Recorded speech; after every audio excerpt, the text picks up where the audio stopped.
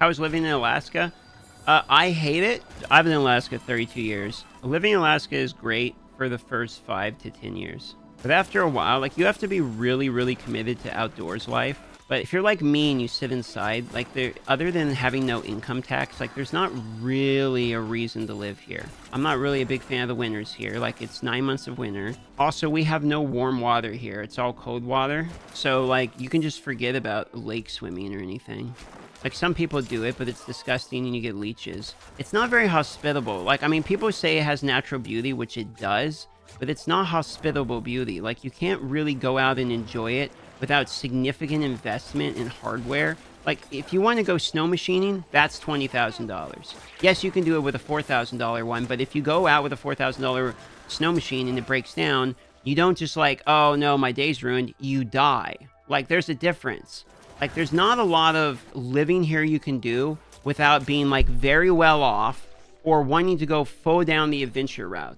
Like, that's just not me. Like, I don't want to go out for a 3-day adventure every single time. I don't want to do that. And I grew up where we went four-wheeler riding and camping and shit all the time. I have done a lot. I've been on a motorcycle since I was 7 years old. I got my first dirt bike, and I rode those every day. And then when I was 17, I bought my first street bike. I still own 3 street bikes, you know, and I have enduros and stuff. And I did what's called the Iron Butt Loop in Alaska, which is you drive to every single town in all of Alaska on a street bike. And I did it on a crotch rocket, which is not comfortable for that. Like, I've already experienced Alaska. I've been to every town in Alaska, including Kodiak. I flew to Kodiak twice. You know, I've done it all. I've been fishing. I've caught halibut. I've caught salmon. I've gone camping for 2 weeks at a time. I've done all of it. But you know what I haven't done? I'm not 30. I'm 32. And I have never gone to a live show other than like 1 or 2 bands that came to Alaska. Never done it.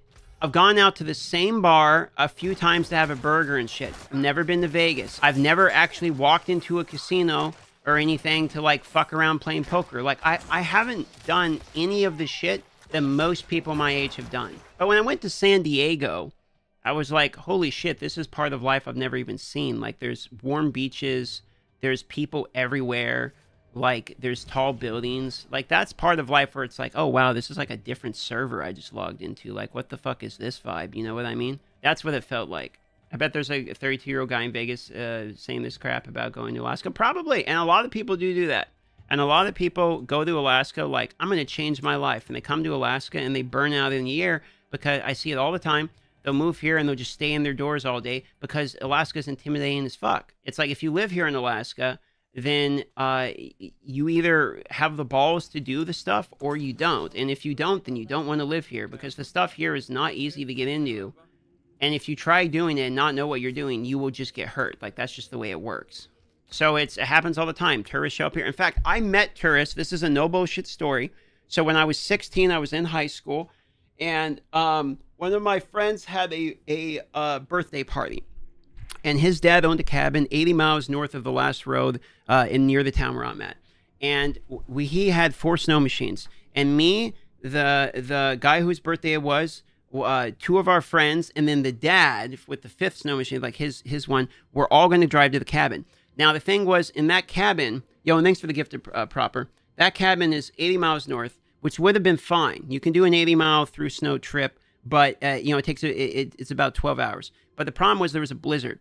Now, the guy who actually was the one guiding us there literally was a guide for a living, and he actually fucking died doing the same trip later. And what happened was, we went out, and we met about 6 hours into it, and some of my friends were dressed in, like, fucking jeans and stuff. He ended up getting hypothermia, and this story went terrible. We actually ran out of gas. We had to take all the gas and siphon into one snow machine, who was the dad. He's like, you guys are going to have to wait here. It's going to take me 6 hours. I have to drive to the cabin. I have to get gas. I have to come back. And with food and stuff to keep you guys warm, you have to huddle and just keep warm. And but that's a different part of the story. We actually met this 2 dudes who had flew to Alaska to see the buffalo. And we looked at them, we're like, you guys need to turn around, because they had the back of their snow machine, they had literal suitcases strapped there, and we're like, well, you can look at that. If someone brought suitcases, we knew for a fact that they don't know what they're doing. And this is all real, by the way. Like, we looked it up in newspapers later. These fucking people died. So they were out there looking for the buffalo. And we're like, you have suitcases. This isn't water wrapped. Like it's going to get wet. All your clothes will get wet. And you also don't have gas cans. So if you're out there, and we had gas cans, but we ran out. So like if you're out there with this shit and you don't have gas and you don't have waterproof casing, that means you don't know what you're doing and you need to go home immediately. Because we were about 18 miles north. And it's like, you can't walk through the snow. Like, the snow is like 3 feet deep. If your snow machine dies, you die. So we're like, you guys, you're on rented snow machines looking for the buffalo. Like, you need to get the fuck out. Okay? And they're like, no, everything's fine. Because they're, you know, a few hours into their day, still feeling good. They have no idea what's about to hit them. Well, a blizzard hit that day, and which is why we got fucked, because the blizzard took so long that we had to find the path. We ran out of gas and everything, and we took us 16 hours and all this shit. Terrible. And I feel bad that the dude's dad died to doing the same thing literally later.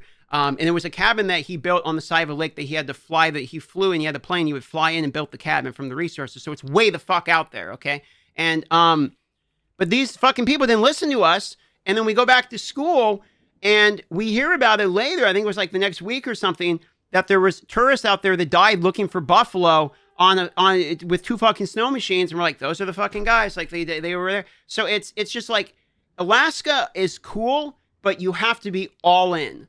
Like, you have to know what you're doing. They froze to death or starved or something. I don't know how they died in particular. I'm assuming they froze to death.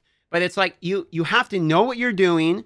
You have to be prepared. You have to have thousands and thousands and thousands of dollars of hardware. My landlord, who lives, you know, across the street from me here, he is a tour guide for a living. His snow machine costs $22,000. Like, it's not achievable. It's not achievable level to go out there. You cannot expect to come to Alaska and be able to enjoy Alaska as a normal person.